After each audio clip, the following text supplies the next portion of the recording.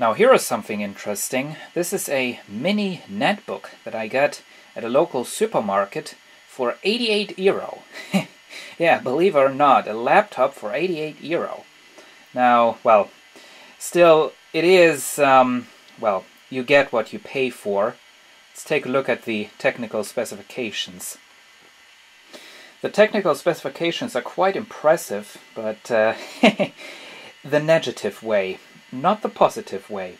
We have a 300 megahertz processor, 7-inch display. Yeah, we have 128 DDR2 RAM. Now that's a lot. Now, it's getting even better. Out of those 128 MB, 64 MB are only simulated by the operating system. So we really have a whole 64 MB of RAM in this thing. Now, internal memory, 2 gigabytes. Now that replaces your HDD. There is no HDD. The 2 gigabytes is all you have. External memory, you can hook up USB devices, of course. It does have 3 USB 2.0 jacks. It also has an SD and SDHC card slot.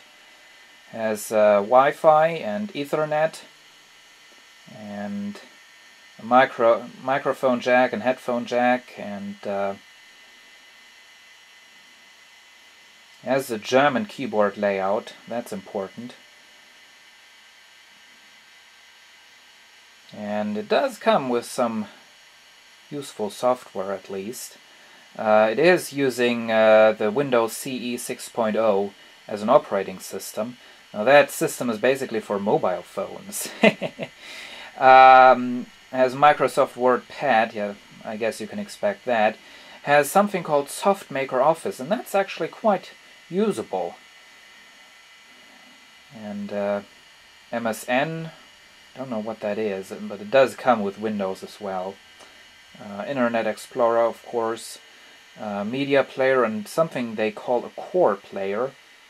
And yeah, games. FreeCell and Solitaire. Yeah, that's something else you get with just about every Windows system. So those are the specifications. Now let's take a look at the actual netbook.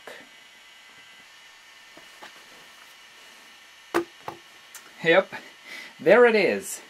It's extremely small. I mean, compare that with the size of my hand. This is really very, very small. And that's why I got it. I mean, I basically spent 88 euro on a piece of garbage, I know that, but I've just thought this was so cute, I had to get it. Yeah, give you a close-up of the whole thing. It's made by JayTech, which is also responsible for all those piece of garbage camcorders that the local supermarket offers. Let's turn this thing on. It has, yeah, the power switch is in an absolutely wonderful place. It's right in that little corner there. So if you have it closed, you can easily turn it on accidentally. See, power switch is up there. If you have it opened, you can't reach the power switch. Isn't that awesome? I have to kind of try to reach it. Guess I got it. Okay, I got it, and there it is. There it is.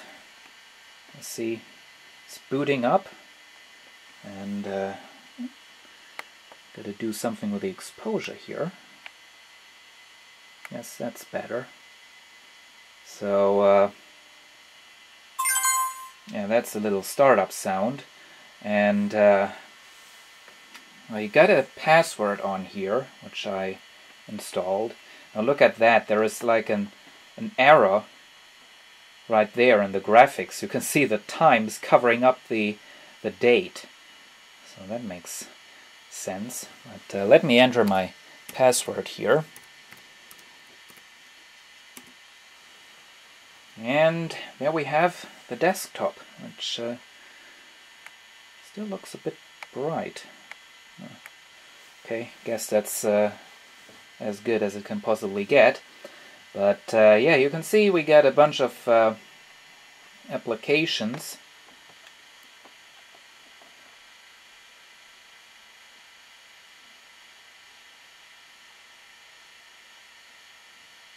right there. And over here we have like one of those things that you also get in Windows 7. It was made by Wonder Media. There is our little window down there. Oops. Right there. Now this was all translated by some Chinese people into German, so it's kind of funny to see some of this. I mean, for example, down there, that little part, usually in the German edition, I don't know what it says in the English edition, but I think it also says start. But in the German edition of Windows, it usually says start down there. Now on this Chinese translated edition, it says begin, which is like a bit weird, but it's getting even better. If you turn it off, it says, oh, you can't see it, it says geschlossenes System. Now for one thing, that's not a question. And you know, like if I translate that back to English, it would say closed system, question mark. Yeah, this is really a funny little thing. We can take a quick look at the Office thingy on here.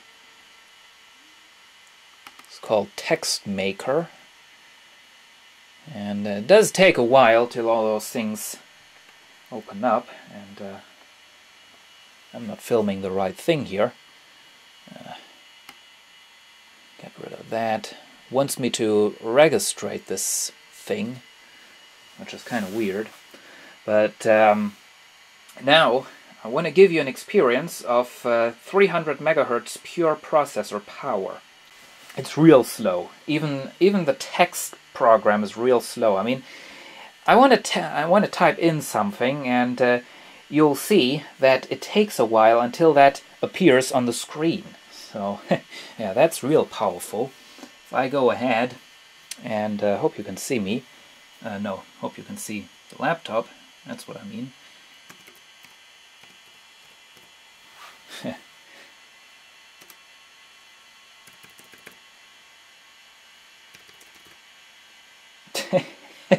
This is absolutely wonderful.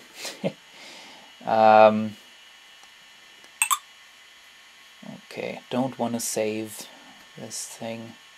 No. Now also the Windows system thinks that it was inside of a PDA. You know, it doesn't even know that it's inside of a laptop, you know. So that's why you get down here a keyboard, like you would get on a PDA. It just pops up down there. You can turn that on, and yeah, that's just yeah. And of course, the mouse pad replaces your pen that you would have on a PDA. Let's, oops. The mouse pad is kind of tricky. Get rid of that, okay. And I guess we want to turn this off now. But yeah, that's it. It's real fast, since it's all, you know, flash-based and for PDA use, actually. But yeah, that's it. Now you can also install other systems. You don't have to stick with the pre-installed Windows. You can also install certain versions of Linux. You can also install Android. You can basically install everything that would also run on a modern PDA or mobile phone, you know, those smartphones. So yeah. Now this is, I guess this is now looking like some kind of a review or something. So I better close this all by saying I do not recommend getting this. This is really a toy. If you have 88 Euro lying around somewhere, you can get it. But if you really want to get a nice netbook, save some more money and get a proper netbook. I mean, I do have my median netbook that you have seen before.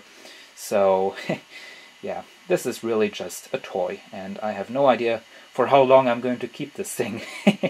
May put it up on eBay. I don't know, but yeah. That's the JayTech